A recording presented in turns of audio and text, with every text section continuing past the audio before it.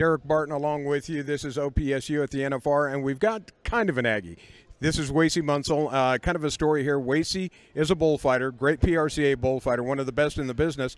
But Nate Justice got hurt first round. Wacey was asked to come in, fill in here at the NFR. How's it been so far, my friend? It's been a good experience. It's a dream come true, really. This is a goal that I had set out, basically since I've had a card, so that's been 15 years.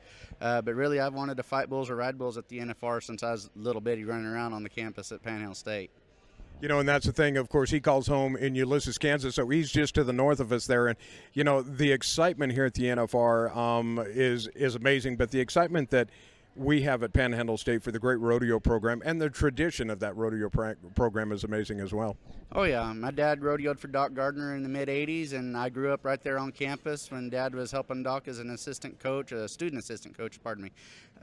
So I know the area well and know the town of Goodwell pretty well, and just excited to have played a part at the Aggie rodeo team. So. And the thing is, being here at the National Finals Rodeo, being in that Thomas and Mack Arena, what was the first thing that went through your mind the first night you walked out there on the second performance? I don't really remember.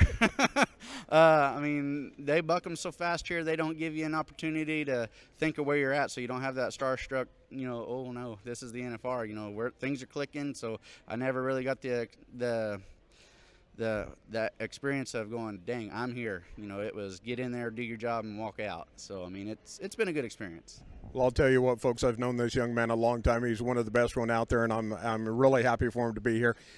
He's got Aggie ties, and so we're going to say this is OPSU at the NFR.